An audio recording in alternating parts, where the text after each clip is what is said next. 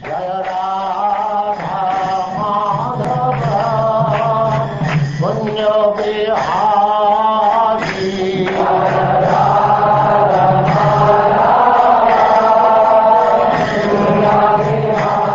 And now Chapter 29, Explanation of Devotional Service by Lord Kapila.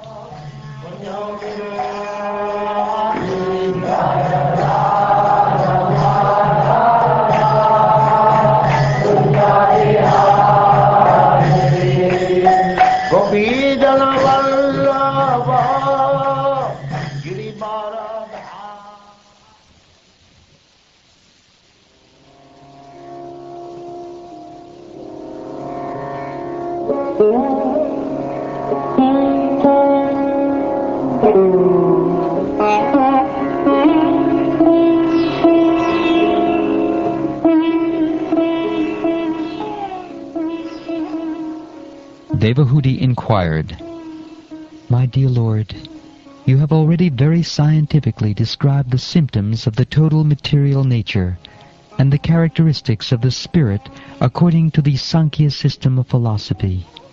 Now I shall request you to explain the path of devotional service, which is the ultimate end of all philosophical systems.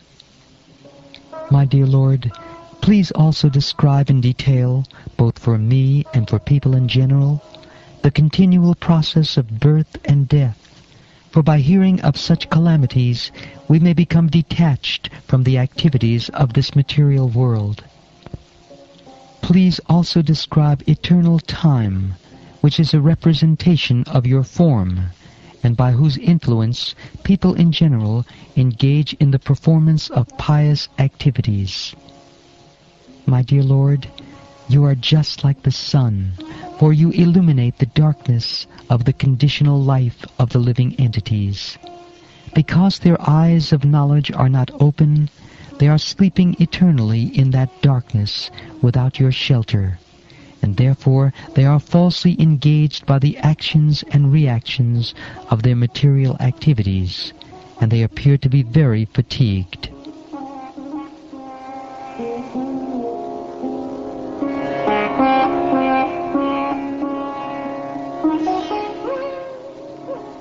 Sri Maitreya said to Vidura,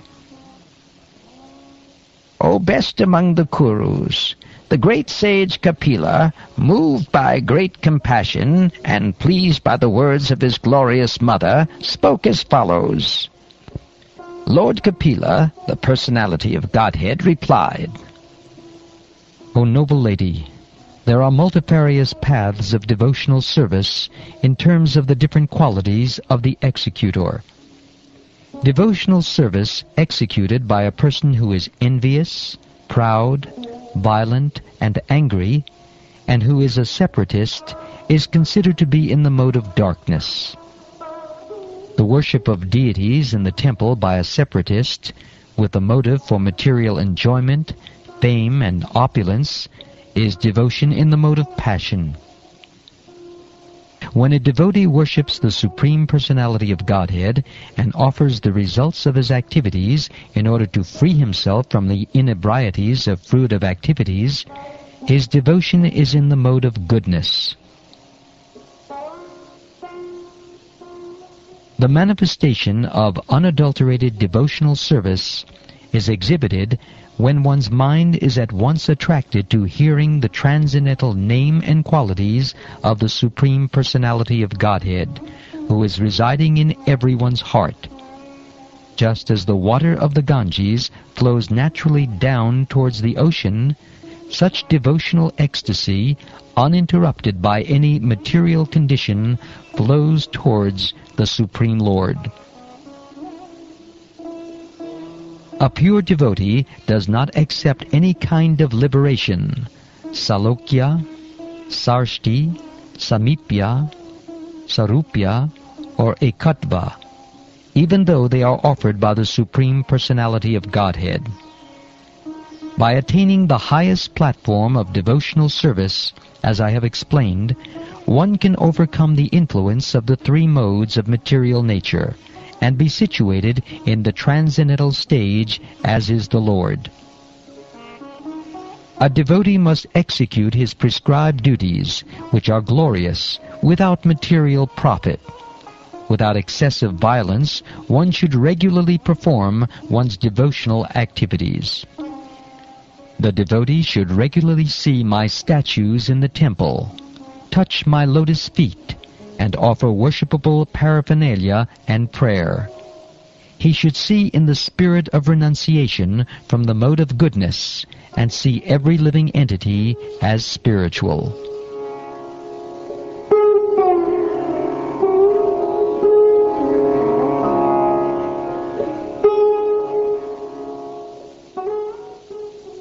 The pure devotee should execute devotional service by giving the greatest respect to the spiritual master and the acharyas. He should be compassionate to the poor, and make friendship with persons who are his equals. But all his activities should be executed under regulation and with control of the senses. A devotee should always try to hear about the spiritual matters, and should always utilize his time in chanting the holy name of the Lord. His behavior should always be straightforward and simple, and although he is not envious but friendly to everyone, he should avoid the company of persons who are not spiritually advanced. When one is fully qualified with all these transcendental attributes, and his consciousness is thus completely purified, he is immediately attracted simply by hearing my name or hearing of my transcendental quality. As the chariot of air carries an aroma from its source and immediately catches the sense of smell, similarly, one who constantly engages in devotional service in Krishna consciousness can catch the Supreme Soul who is equally present everywhere. I am present in every living entity as the Super Soul. If someone neglects or disregards that Super Soul everywhere and engages himself in the worship of the deity in the temple, that is simply imitation. One who worships the deity of Godhead in the temples but does not know that the Supreme Lord, as Paramatma, is situated in every living entity's heart, must be in ignorance, and is compared to one who offers oblations into ashes. One who offers me respect, but is envious of the bodies of others, and is therefore a separatist, never attains peace of mind because of his inimical behavior towards other living entities. My dear mother, even if he worships with proper rituals and paraphernalia, a person who is ignorant of my presence in all living entities never pleases me by the worship of my deities in the temple. Performing his prescribed duties, one should worship the deity of the Supreme Personality of Godhead until one realizes my presence in his own heart and in the hearts of other living entities as well. As the blazing fire of death, I cause great fear to whoever makes the least discrimination between himself and other living entities because of a differential outlook. Therefore, through charitable gifts and attention, as well as through friendly behavior and by viewing all to be alike, one should propitiate me who abide in all creatures as their very self. Living entities are superior to inanimate objects, O Blessed Mother, and among them living entities who display life symptoms are better. Animals with developed consciousness are better than them, and better still are those who have developed sense perception. Among the living entities who have developed sense perception, those who have developed the sense of taste are better than those who have developed only the sense of touch. Better than them are those who have developed the sense of smell, and better still are those who have developed the sense of hearing. Better than those living entities who can perceive sound are those who can distinguish between one form and another. Better than them are those who have developed upper and lower sets of teeth. And better still are those who have many legs. Better than them are the quadrupeds, and better still are the human beings. Among human beings, the society which is divided according to quality and work is best. And in that society, the intelligent men, who are designated as Brahmins, are best. Among the Brahmins, one who has studied the Vedas is the best. And among the Brahmins who have studied the Vedas, one who knows the actual purport of the Veda is the best. Better than the Brahmin, who knows the purpose of the Vedas, is he who can dissipate all doubts.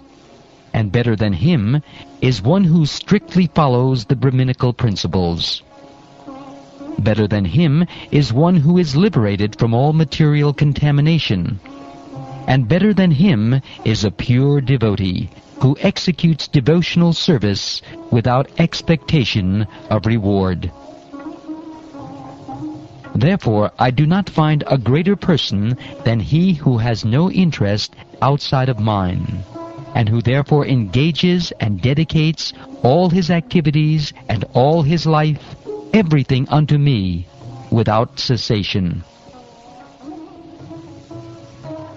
Such a perfect devotee offers respects to every living entity, because he is under the firm conviction that the Supreme Personality of Godhead has entered the body of every living entity as the Supersoul or controller. My dear mother, O daughter of Manu, a devotee who applies the science of devotional service and mystic yoga in this way can achieve the abode of the Supreme Person simply by that devotional service.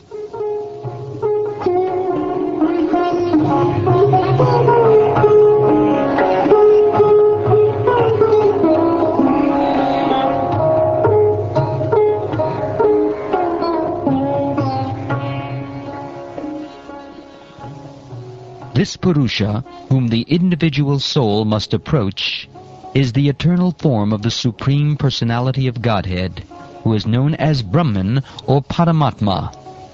He is the transcendental chief personality, and his activities are all spiritual.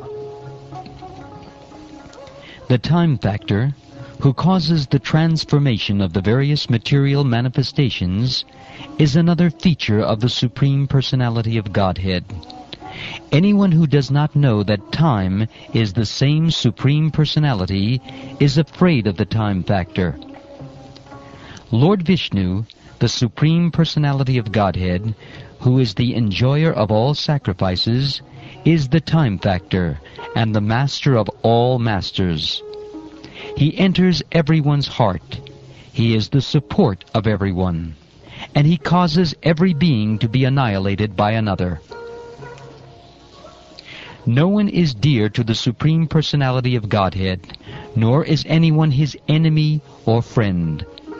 But he gives inspiration to those who have not forgotten him, and destroys those who have. Out of fear of the Supreme Personality of Godhead, the wind blows. Out of fear of him, the sun shines. Out of fear of him, the rain pours forth showers. And out of fear of him, the host of heavenly bodies shed their luster. Out of fear of the Supreme Personality of Godhead, the trees, creepers, herbs, and seasonal plants and flowers blossom and fructify, each in its own season. Out of fear of the Supreme Personality of Godhead, the rivers flow, and the ocean never overflows.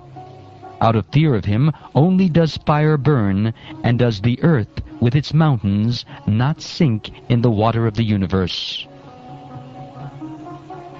Subject to the control of the Supreme Personality of Godhead, the sky allows outer space to accommodate all the various planets, which hold innumerable living entities.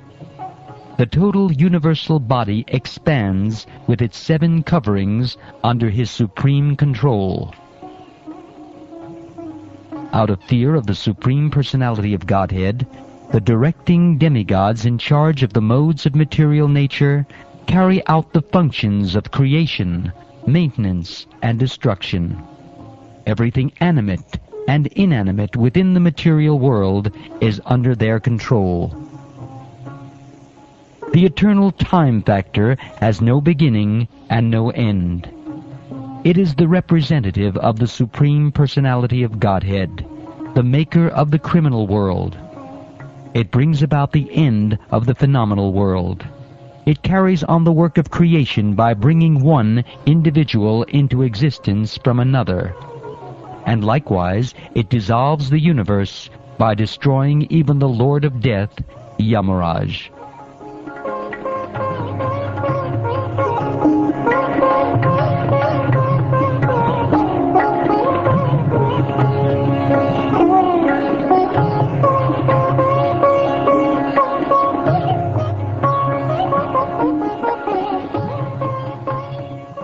Thus ends the 29th chapter of the 3rd canto of the Srimad Bhagavatam, entitled Explanation of Devotional Service by Lord Kapila.